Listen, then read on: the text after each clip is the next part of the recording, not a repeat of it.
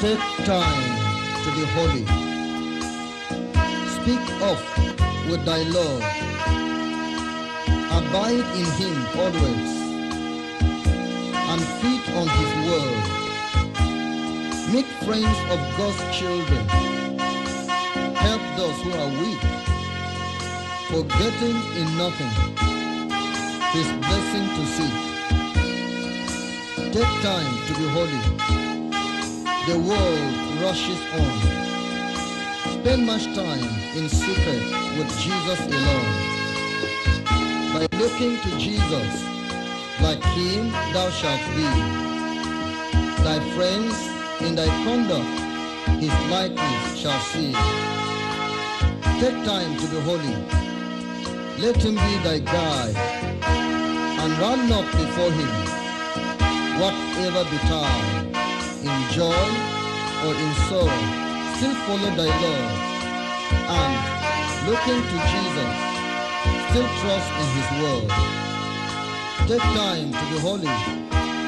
Be calm in thy soul. Each thought and each temper beneath his control. Thus, led by his Spirit to fountains of love, thou shalt soon be fitted for service above. In Christ alone, who took on flesh, fullness of God in helpless babe, this gift of love and righteousness, scorned by the ones he came to save. We will pray and believe that you will make it good unto us, that you will give us the grace. It's as we know that we will run for the grace. Thank you, Father. In Jesus' name we pray.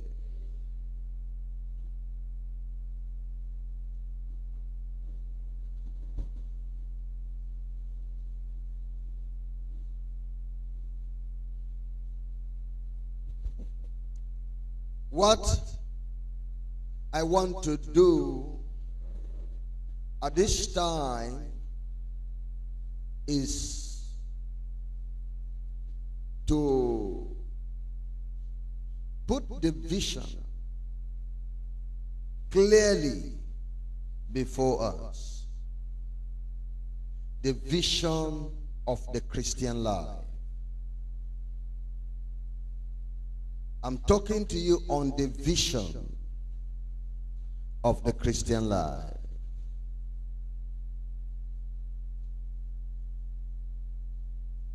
The vision of the Christian life. That which is set before a man concerning Christianity.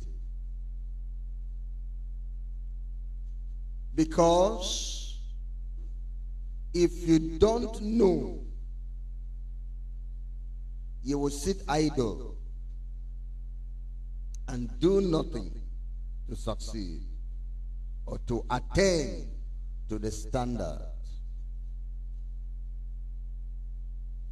The vision of the Christian life can also be considered as the standard of the Christian life. The full package demanded, or rather the full package of the Christian life. In Habakkuk chapter 2, I read verse 1 to verse 5. I will stand upon my watch and set me upon the tower, and will watch to see what he will say unto me, and what I shall answer when I am reproved. And the Lord answered me and said, write the vision and make it plain upon tables, that he may run that readeth it. For the vision is yet for an appointed time, but at the end it shall speak and not lie. Though it tarry, wait for it, because it will surely come. It will not tarry. Behold, his soul, which is lifted up, is not upright in him, but the just shall live by his faith. Now, it is in my heart to let you know that which is involved in the Christian life, so that you will run it well. If you have the vision before you, you will run. Some of you are sitting down. You're sitting down because you think that you have finished the work. It's like somebody writing an exam that didn't read the question paper well. The question paper says, answer 7 questions out of 10. Or let's say, answer all questions. He didn't know that the instruction is answer all questions. But he was already used to the examination that says answer 3 out of 5, 7 out of 10. So he taught it like that and went into answering. Now he answered 7 out of the 10 questions and felt that he had finished his paper and sat down. He sat down, relaxed, in fact, and was reading through the 7 questions he had answered. Since he had finished, it was while reading through that his eyes went to the other corner there. He discovered that it is not that you should answer 7 questions, but answer all. And I am relaxed. I am relaxed, thinking I have done well, rejoicing that I believe I must, these 7 questions, what may, I must pass 4. I know I have above average. So, as he sees that the question, the examination questions are to be answered all, he will begin again. He will begin again with great energy, since he desires to pass. So that's what we're saying. Some of you feel you have finished the terms of Christianity, and so you sit down. The Lord said, write the vision and make it plain upon the tables, that he may run that readeth it.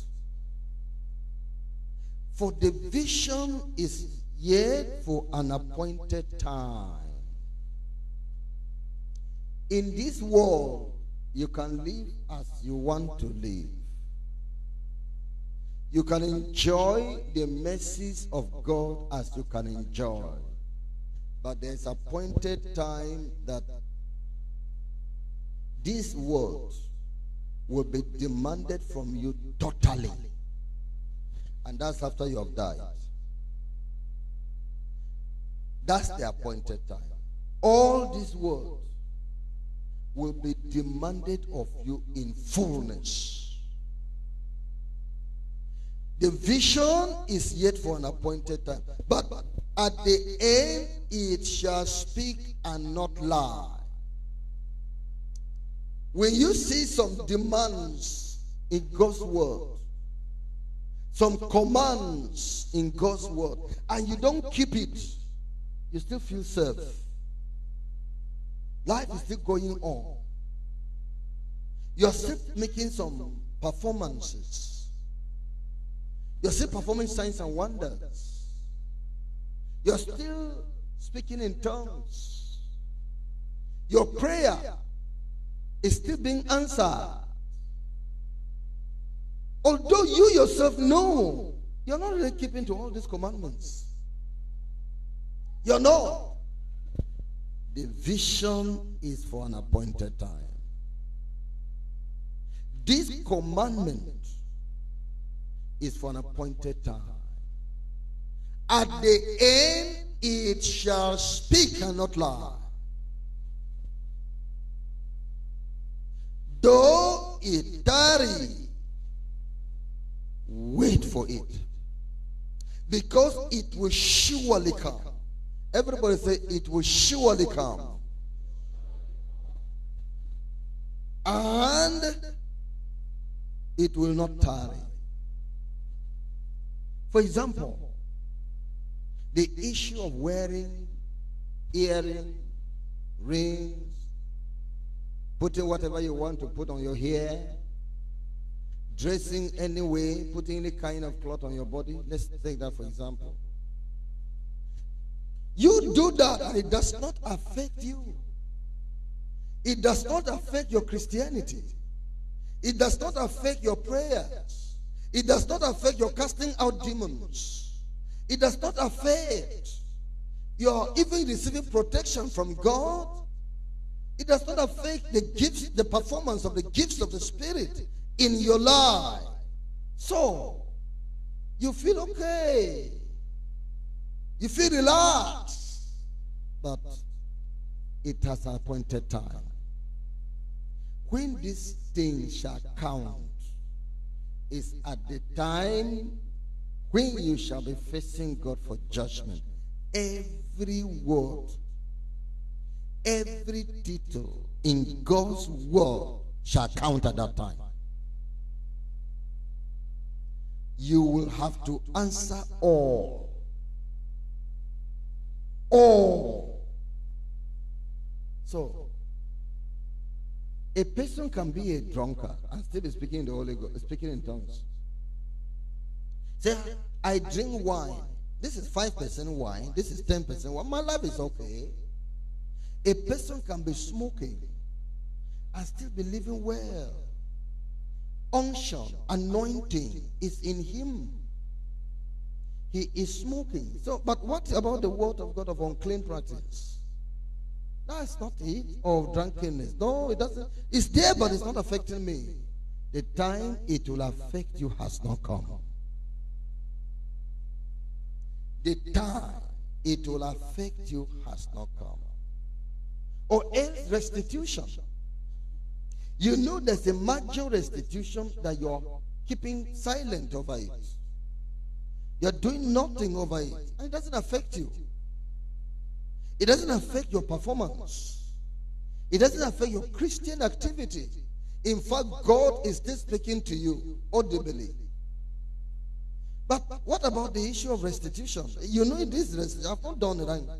God does not appear to be bothering. The time it will count has not yet come.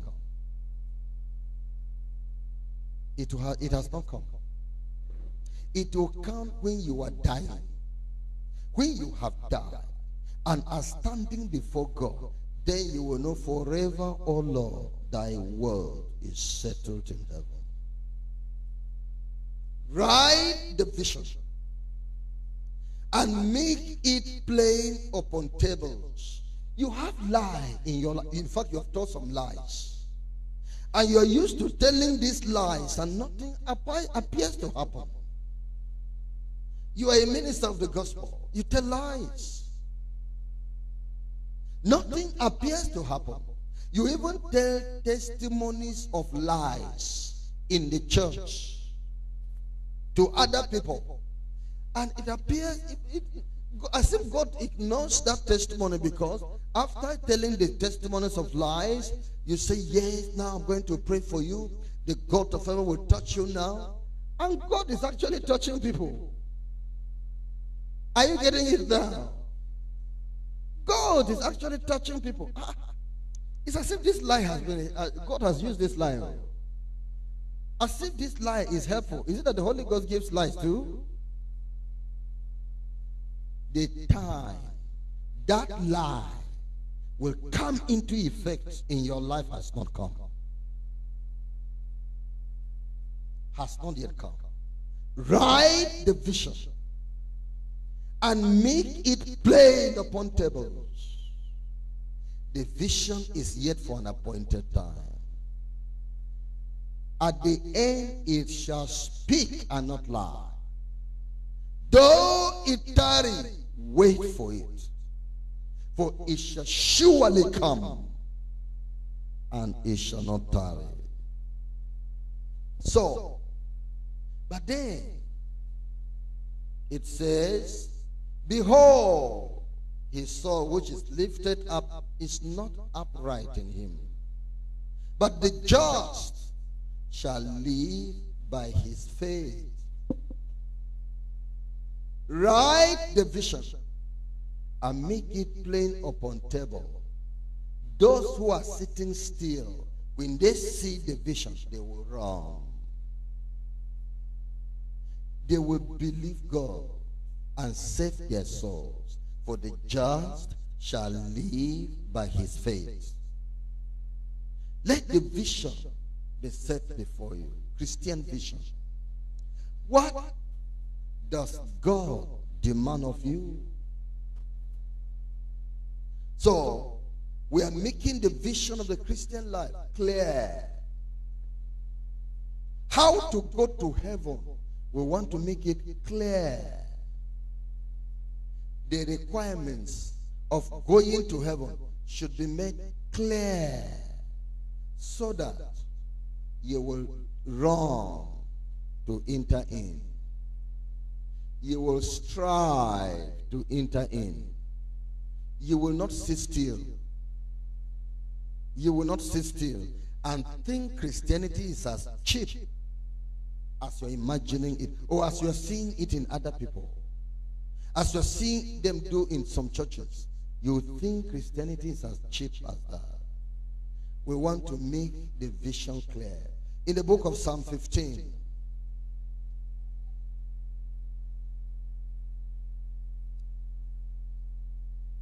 Psalm 15 verse 1 to verse 5. Lord, who shall abide in thy tabernacle?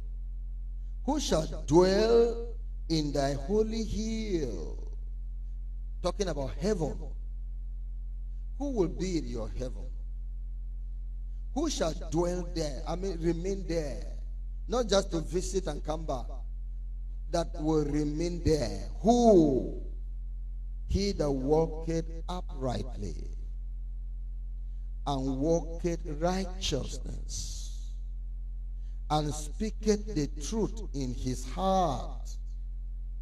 He that backbiteth not with his tongue, nor doeth evil to his neighbor, nor taketh up a reproach against his neighbor, in whose eyes a vile person is contempt, but he honoreth them that fear the Lord.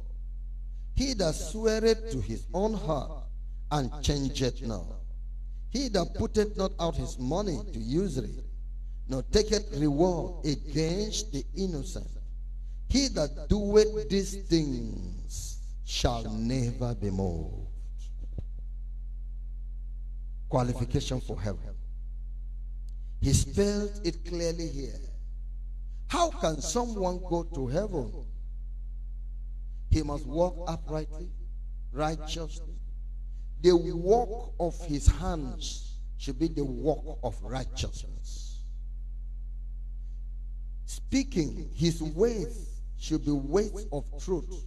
Speaking the truth from his heart. He does not backbite with his tongue. He does not do evil to his neighbor.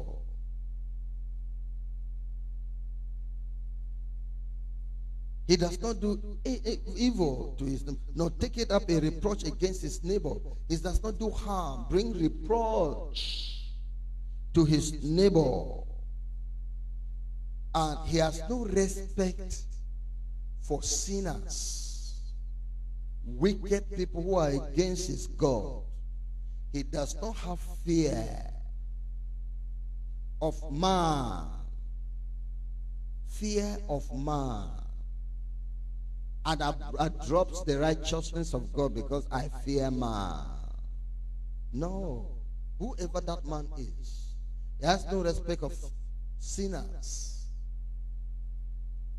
Yes. But he honored them that fear the Lord. He loves the people of God. He loves the righteous people. He swears to his own heart and changeth not. He makes a promise and stands to it. Let your yea be yea, and your nay be nay. Yes. He that putteth not out his money to usury is always looking for gain among his brethren. Acts of charity he does not know. If I give you this, how much will you give me when you bring back the money? But it's your brother. That's not business you're doing. That's not a business. You're just your common brother that you can show acts of kindness to. You're not ready for that. If he gives you, you must give him in return.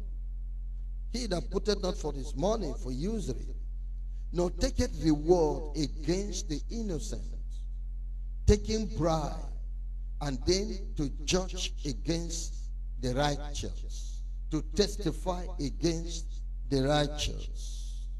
He that doeth these things shall never be moved. This is the vision of Christianity. This is the life of Christianity. Again, Psalm 25. Psalm 25. The Bible is still telling us about this. No, Psalm 24, not 25. Psalm 24, verse 3 to verse 5. Who shall ascend into the hill of the Lord? Talking about heaven. Or who shall stand in his holy place? He that hath clean hands and a pure heart. Clean hand and a pure heart. Who hath not lifted up his soul unto vanity, following after the wind, following after idols. He has not lifted up his soul unto vanity, nor sworn deceitfully promise. He knows he will not do it, but he's promising you with all himself that he will do it. He knows he will not tell the truth. He's promising you he will tell the truth. He knows he will not go there, but he's promising you earnestly that he will go there. His mouth speaks, but his heart is in a different direction. These people who don't do this will make it to heaven. But in our day, we have people who do this, who are Christians. We have people who do this, who are in the church. People who live this way, who are ministers. Right division. and make it plain upon tables. The vision is yet for an appointed time. At the end it shall speak and not lie. You will be examined by this world when you die or when the rapture is taking place to see whether you are qualified for the rapture or not. But as for now, Master, did you not sow good seed in your field? Yes. But we saw ties growing up among them. Oh, an enemy has done this. Would you then that will go and root them up? No, leave them alone. Lest by mistake you root up the seed, the wheat also. Allow them to grow together. But everyone shall be examined by this word. Now we are growing together. Now we are saying we are Christians. But everyone will be examined by this word. Before he enters, he shall be examined by this word. Yes, very important for us to know this so that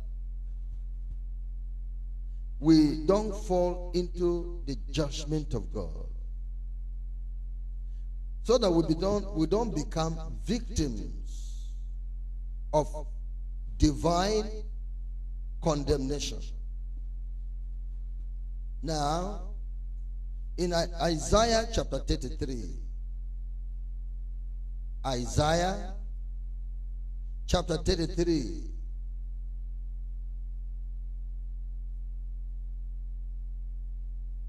verse 14 to verse 17. The sinners in Zion are afraid. Fearfulness had surprised the hypocrites. Who among us shall dwell with the devouring fire? Who among us shall dwell with everlasting burnings?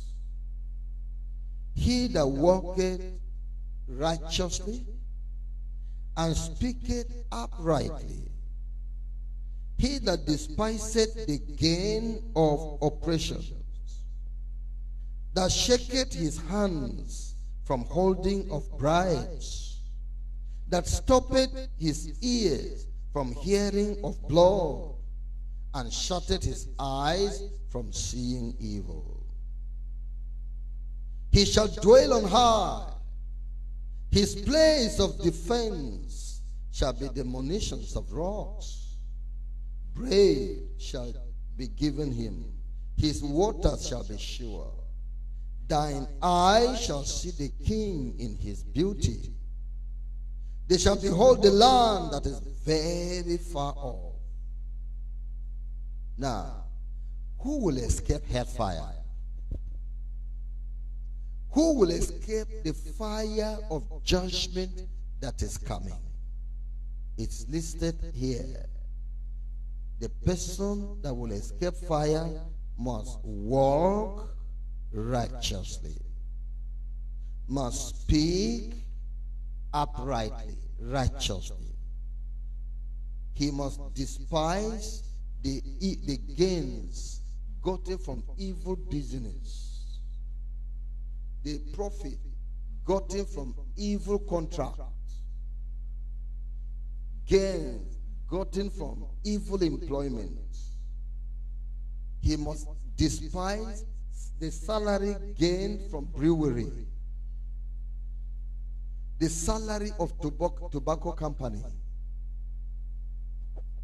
He must despise money coming from evil business, from lying. He must despise those things. He must shake his hand from taking bribe. They are forcing bribe into his hand. I say, no, no, no. They are forcing. I say, no, no, no. Shake it from taking bribe. The one who wants to avoid hell must stop his ears from hearing of blood, murder, fire, things that will provoke you to fire, to bloodshed. These things, so that you don't come and be rejoicing that people are dying somewhere. No, that should not be your portion. And shut his eyes from seeing evil where evil is performed, be it in a film, in a television, be it in a show. It is evil, something that they are hurting God. Some people are committing immorality, sinning against God, and you're watching it with interest. No, not ready for heaven. You can't escape hell with that. You can't escape hell. But these things can be done and you can still be serving God. Write the vision. Spell the word for them. The vision will speak at the end. At the end it shall speak and not lie. All these things you're listening to in scripture shall all come to pass. They shall all come up to the surface of the water, although they appear buried now. Cast thy bread in water. You will find it on top of the water after many days. That's what it said. Yes, he shall dwell on high. His place of defense shall be the munitions of rocks. Bread shall be given him, his water shall be sure. Your eyes, because of your purity, because of your righteousness, your eyes shall see the king in his beauty. They shall behold the land that is very far off. Now, Ephesians chapter 5, verse 25 to 27.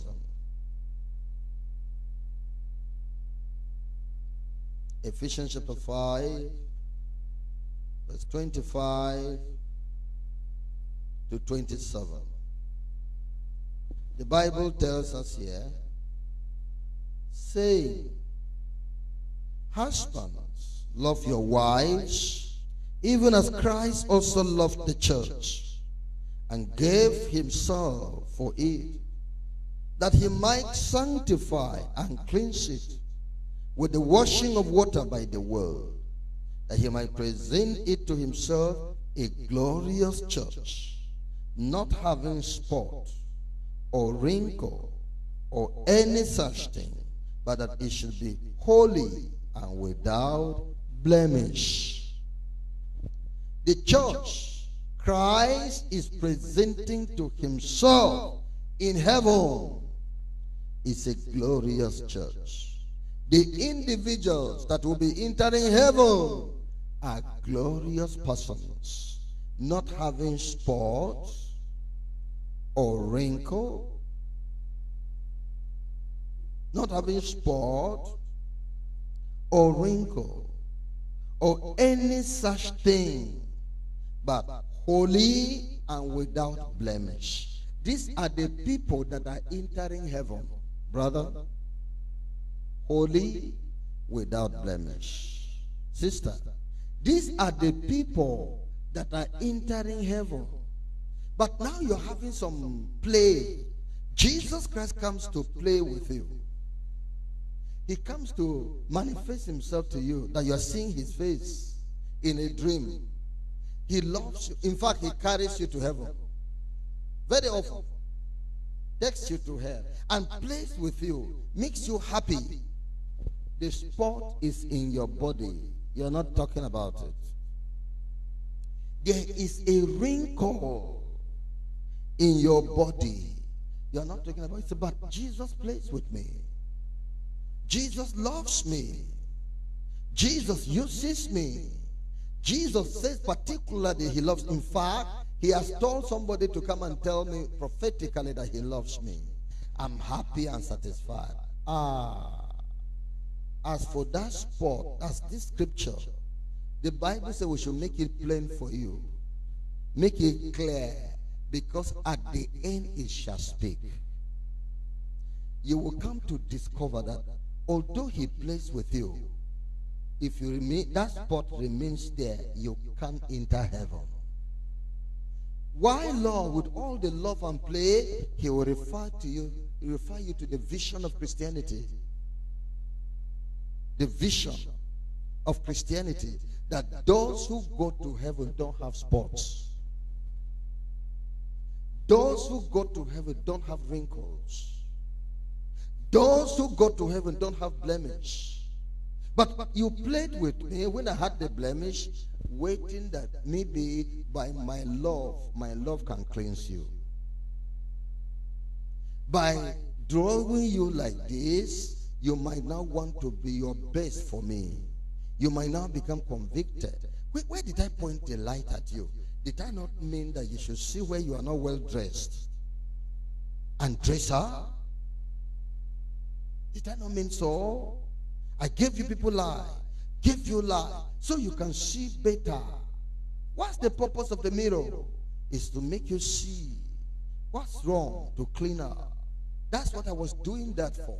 But as long as you never comply, you are not coming to heaven. Because those that come to heaven are blameless, faultless, without wrinkle or any such thing. Again, we see in the book of 1 Thessalonians,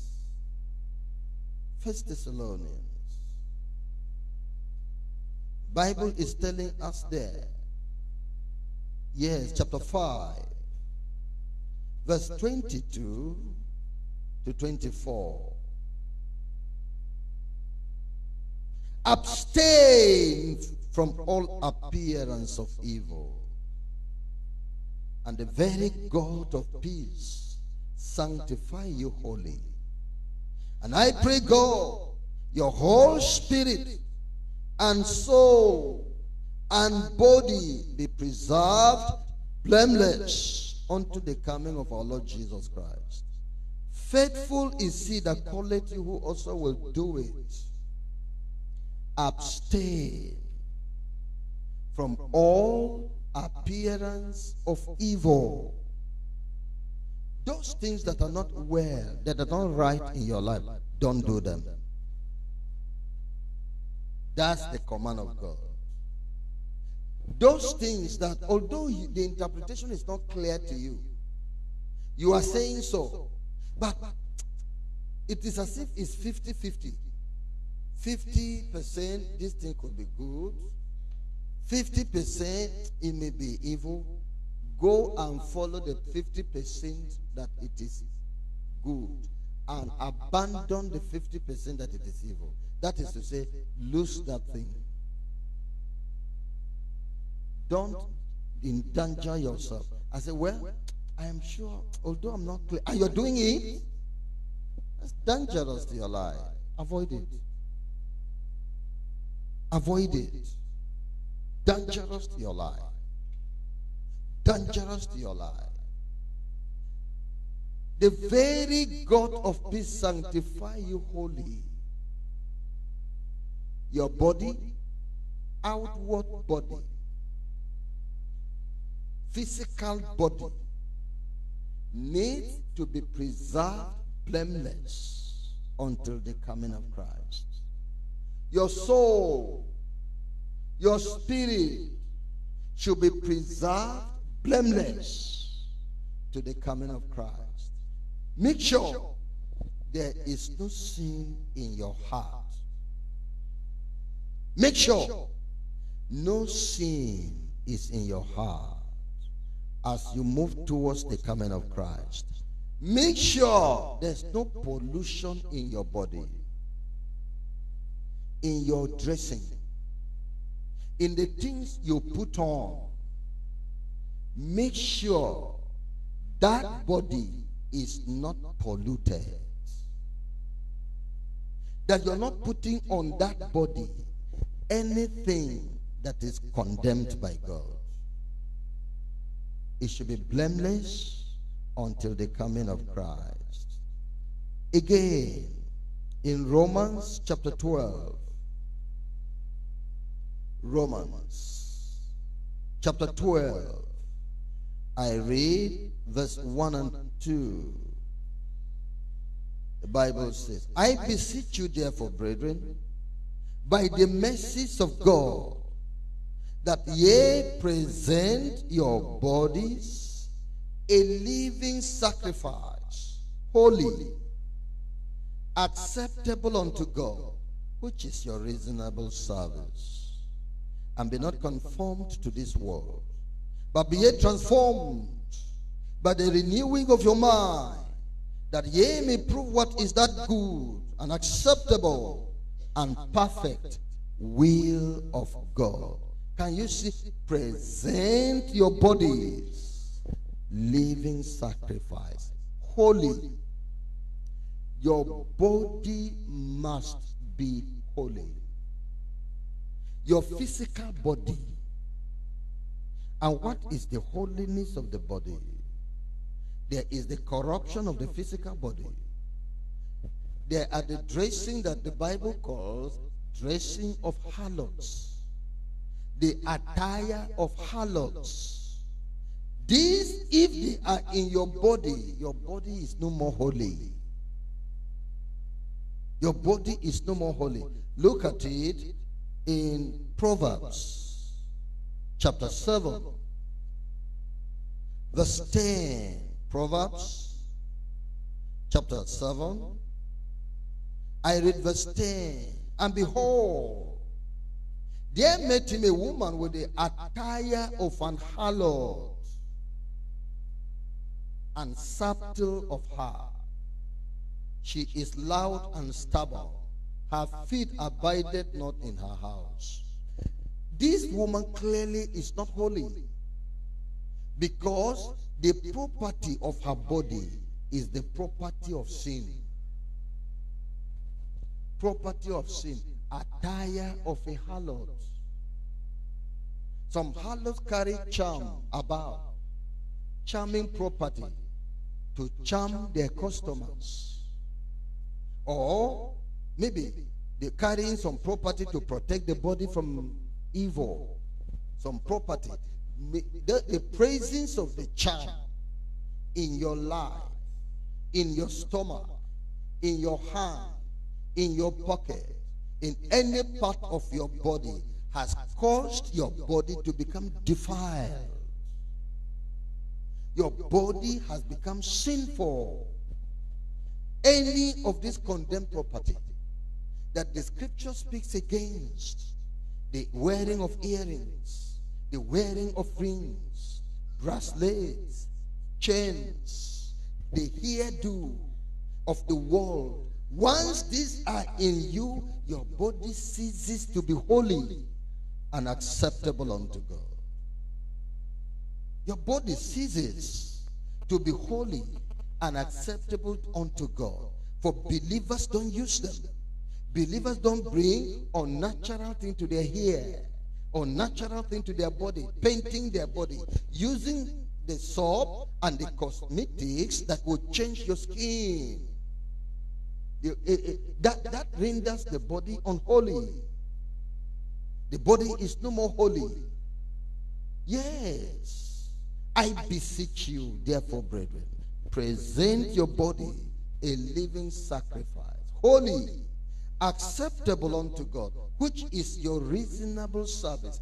And be not conformed to this world. Don't the things the people of this world wear, don't follow them to wear it. The character of the people of this world, don't follow them to do it. And be not conformed to this world. Be not conformed to this world, but be ye transformed by the renewing of your mind.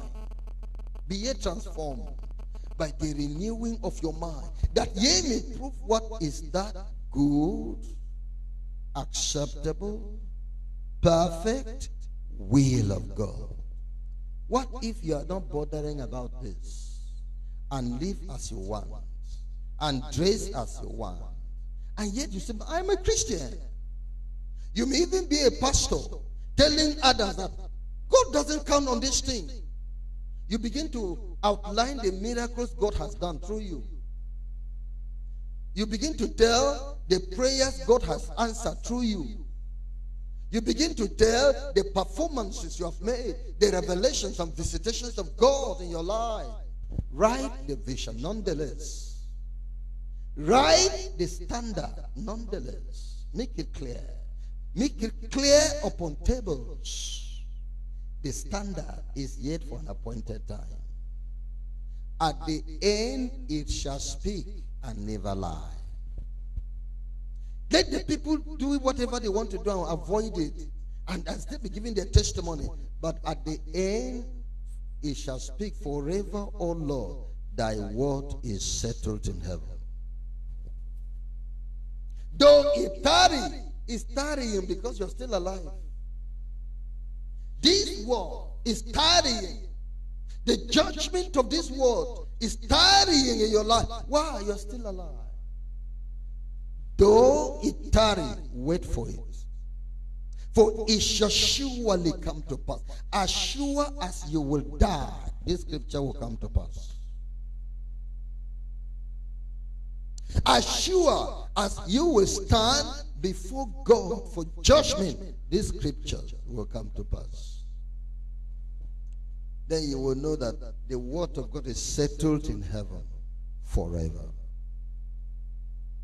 So that's what scripture is letting us know. Hebrews chapter 12 verse 14. Hebrews chapter 12 verse 14. The Bible says, 12:14 of the book of Hebrews. Follow peace with all men and holiness, without which no man shall see the Lord. Follow peace with all men and holiness, without which no man shall see the Lord. Live in peace with people. Have good relationship with people, with your wife, with your husband, with your children, with your in-laws, with your neighbors. Follow peace with your fellow workers, with your masters. Follow peace with your pastor, with members of your church. Follow peace with all men, with believers and sinners, without unholiness, without which no man shall see the Lord. This is the vision. Write the vision and make it plain upon tables. For the vision is yet for an appointed time. A time is going to come. Because scripture is keeping, God is keeping the list of those people that you don't talk with. God is keeping the record of those people you don't relate with, you have rejected. You have caused a lot of trouble, and they're crying you're not ready to settle with them. That is there. But you come to church and preach, and there's anointing. You come to do this. You're also very kind in other aspects. People are praising you because you're very kind-hearted. You give. So people are happy with you, but the other side of you lieth in darkness. Life is going on. At the end it shall speak. At the end, the implication of that life shall show forth. Write the vision and make it plain upon tables. The vision is yet for an appointed time. That's why, although you're transgressing the scriptures, things appear to be going well. Though the wicked do evil, and it is well with him, he shall surely be punished. He shall not escape it. But he said, what is the reason of writing the vision? That he may run that readeth it. That's the reason. That he may run, that you should respond and react. You should examine yourself in all respect, 360 degrees, full cycle. Examine yourself. Like the cat. When the cat runs from here to that place, it balances and licks up all the dust, every part of the body that touched the ground, because it will not return dead. That you might examine yourself as you relate with men, as you relate with women, as you relate in your working place, that you may examine yourself. That's the purpose of the vision, of making you know these things. That is the purpose. Yes. In 1 Corinthians chapter 9. 1 Corinthians chapter 9. Verse 23. Or rather, let's read from verse 20. Let me rather read verse 27. But I keep under my body and bring it into subjection, lest that by any means, when I have preached to others, I myself should be a castaway. This is a man that has known the vision. This man, can you see response because of the vision? He has seen, he has read the vision and is running. He has read the vision of Christianity and is running. See him again in 1 Thessalonians.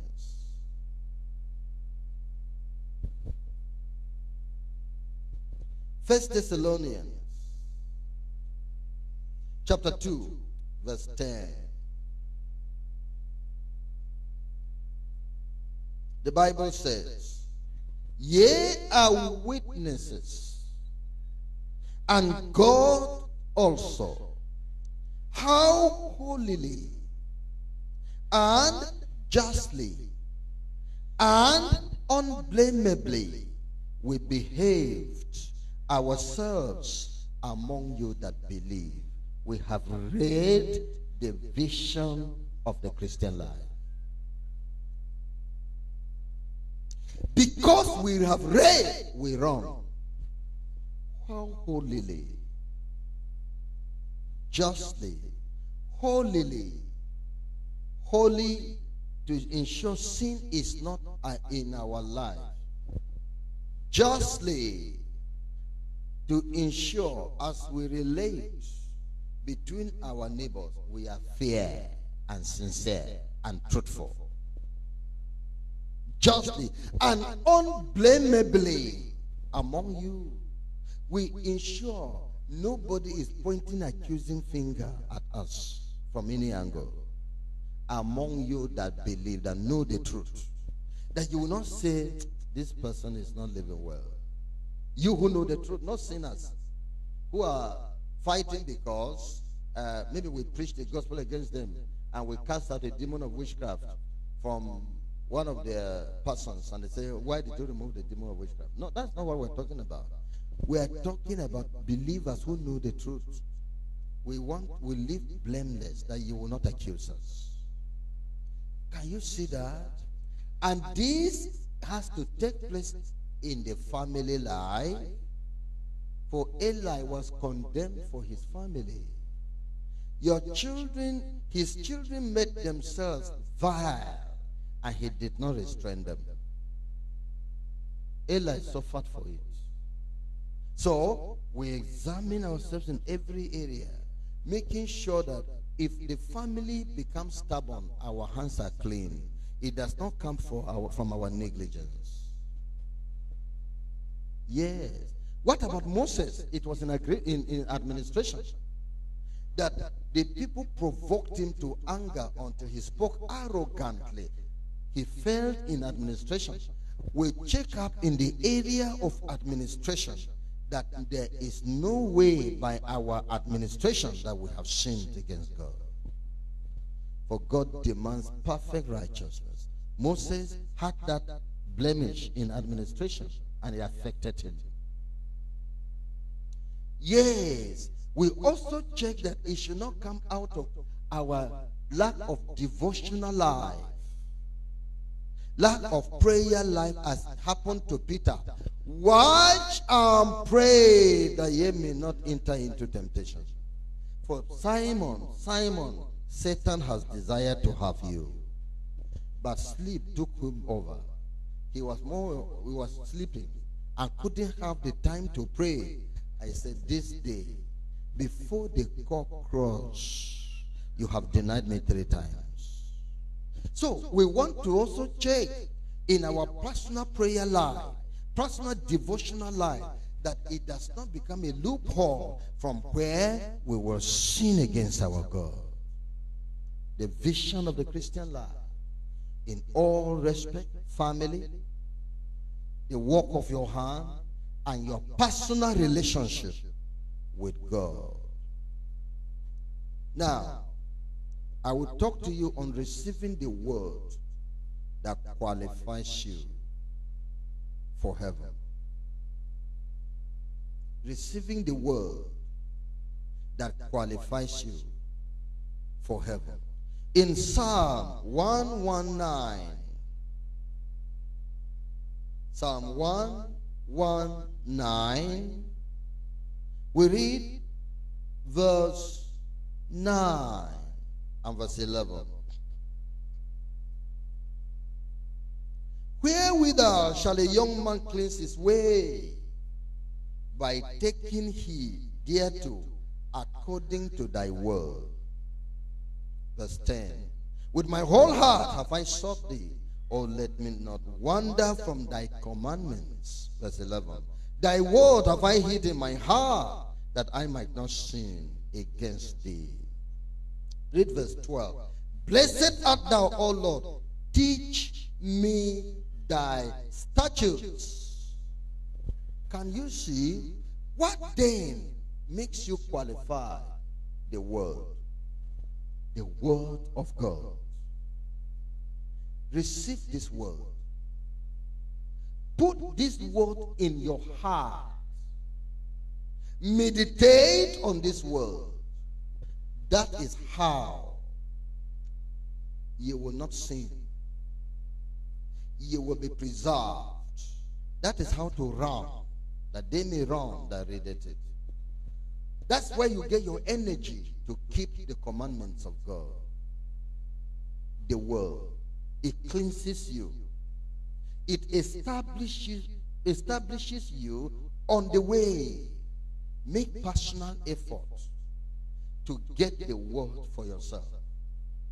In a conference like this, you come there. What are you coming for? It's part of running the race. You're coming for the word that will open your eyes to see the dates in your life, so you might cleanse yourself from them. You're coming for the word.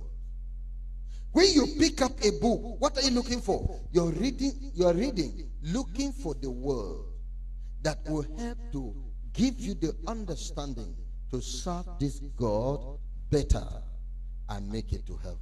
When you are listening to recorded message, what are you looking for? You're looking for the word. It is the word that saves. The word that I speak unto you, they are spirit and they are life. It is the word. Therefore, get the word. Get the world. Again, I'm talking about receiving the word that will change your life.